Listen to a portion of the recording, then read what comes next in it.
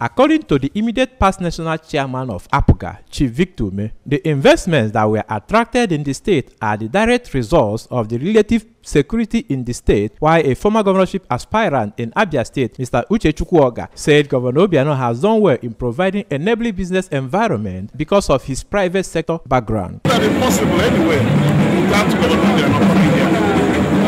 Security, which was a major challenge for this movement, the modest achievement of the have been taken care of. On his part, Barrister Emeka Etiaba, a senior advocate of Nigeria, attributed the massive investment in the state to the achievements of the present administration, especially in the area of security. We here is a result of the clarion call by the government on the Anambra to invest at home, and there's no better time to hit to this call than now.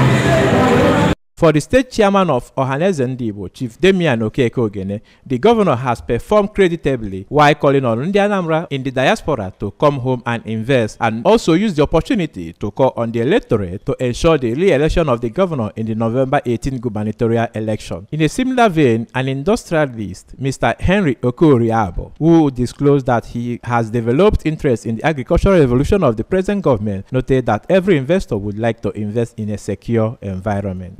I mean, if I'm just thinking, everyone, for every business person, there are two considerations. One is where your market is, and also the source of raw material.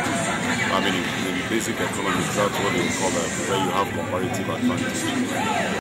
National chairman of the All Progressive Grand Alliance, APGA, Dr. Victor Oye, and another APGA chieftain, Chief Romy Ezonwuka, took turn to commend the disposition of the governor towards a better Anambra state and enjoin the people of the state to continue to support APGA. Also, Igwe Peter Ezamama of Enugu Umuonya in Orumba South local government area and Igwe Tony Onyekwere of Owele in Anambra West called on Ndi Anambra to ensure that Governor Obiano is returned in the forthcoming gubernatorial election for continuity. In Oka, Ifeanyi Nwosu, ABS News.